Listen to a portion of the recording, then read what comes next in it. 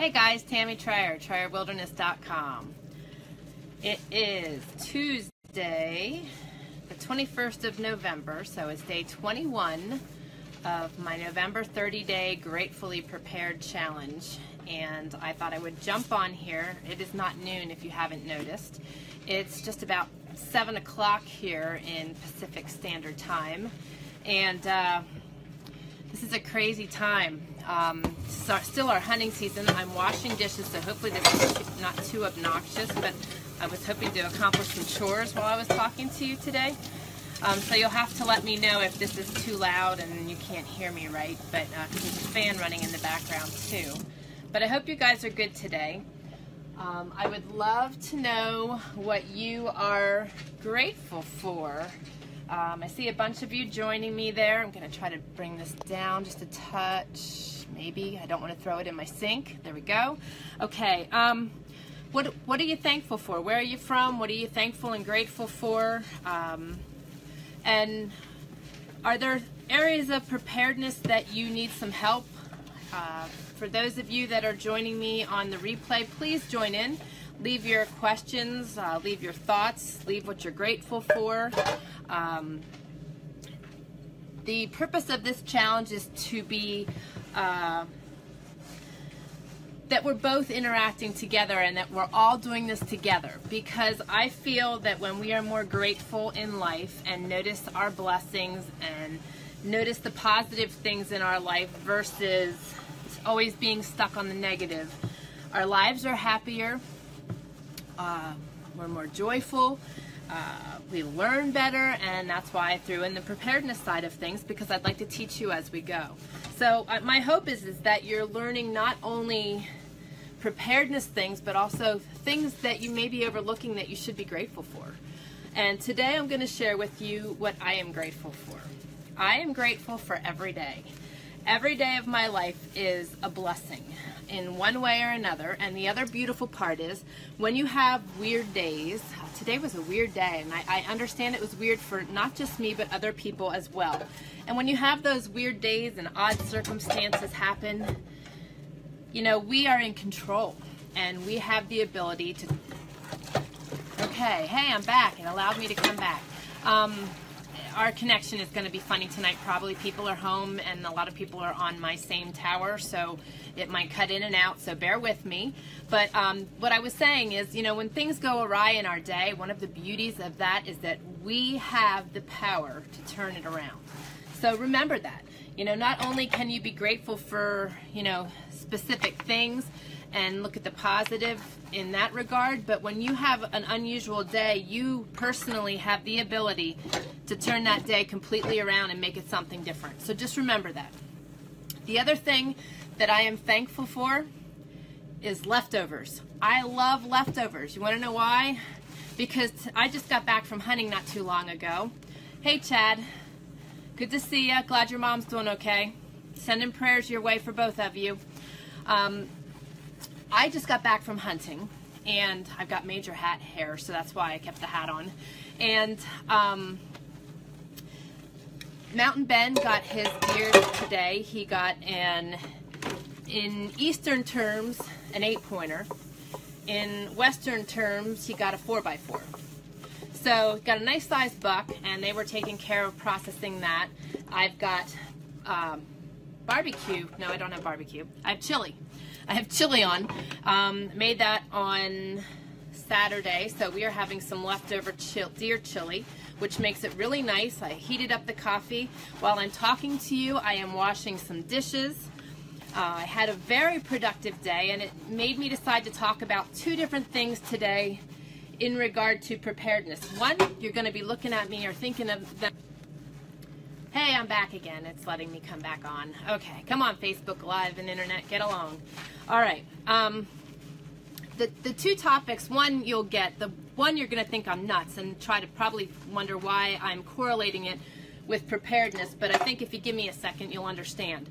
I spent my day, last couple actually, in my office decluttering.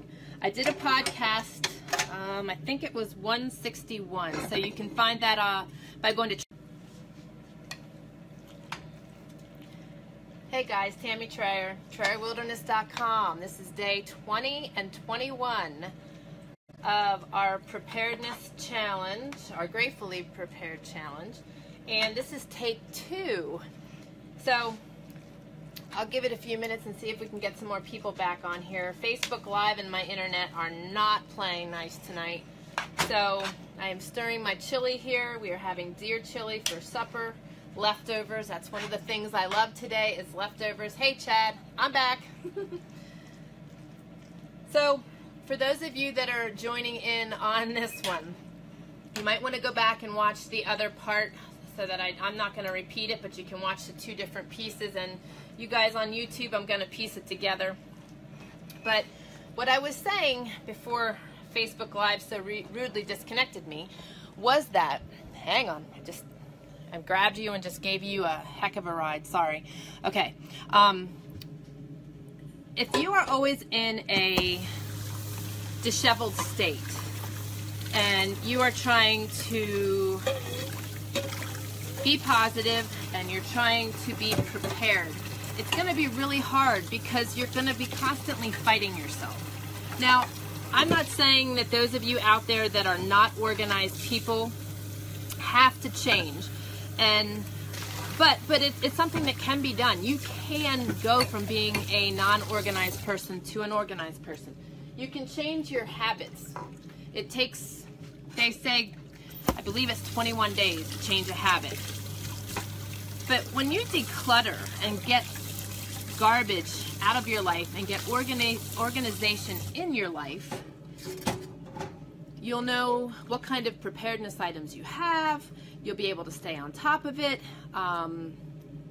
It'll just be so much easier for you. And you don't have the weight of clutter. People do not realize how much clutter in your life weighs you down and how much of a pleasure it is to get rid of clutter. I've got a pile, well, I've got multiple piles upstairs. I've got a pile to be burned. I've got a pile to go to the thrift store to be donated. I've got a pile to sell. And it feels really good to have that stuff organized and set aside. And not to mention that my working... Hey! It came back. I'm so sorry. Hi, Janet. Good to have you joining me, girl. Facebook Live and my internet are really fighting tonight. But I was talking about decluttering and how it can play a role in helping us to be more prepared.